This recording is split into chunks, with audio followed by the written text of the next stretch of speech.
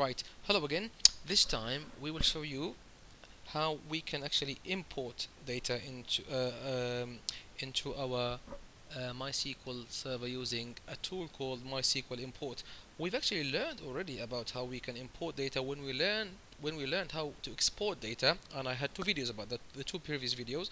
One of them is about using select statement to export data, and the other one is about using SQL dump tool to export data. In the two videos, we actually learned how we can import data again, but this time I just thought I'd give it a separate video, so it's a simple tutorial on its own right. And this time, in the last two videos, we learned how we use when we learned about the select statement, how to export using select. We learned how to import using load data, so please go back to that if you want.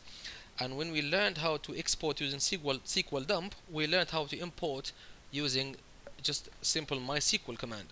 This time we will learn how we can import using MySQLImport tool. Enough talking. Let's have a look at the MySQL tool. I'm sorry, MySQL dump tool.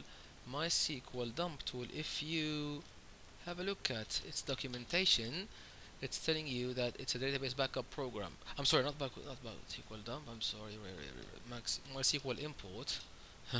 It's a data import program, and the syntax of using it is just like this. You just say MySQL import minus u root minus p da da da local to specify the where the file is, and you give the database name, and then you have the contents that you want to load into your table. Now see, listen carefully.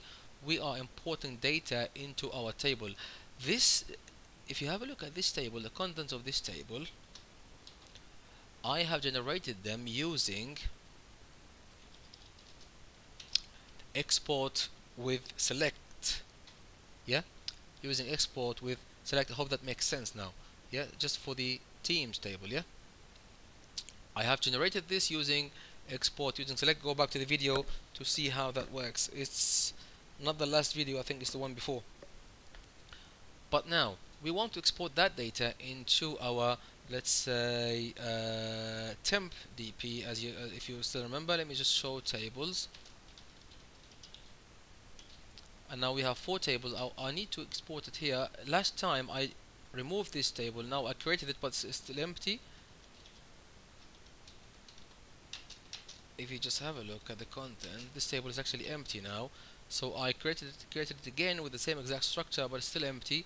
And I will export this data inside it, as you will see. Again, the command will look like this. Let me just copy this, paste it here. I have this tool installed already. So I need to say minus u root account, ask me for a password, minus local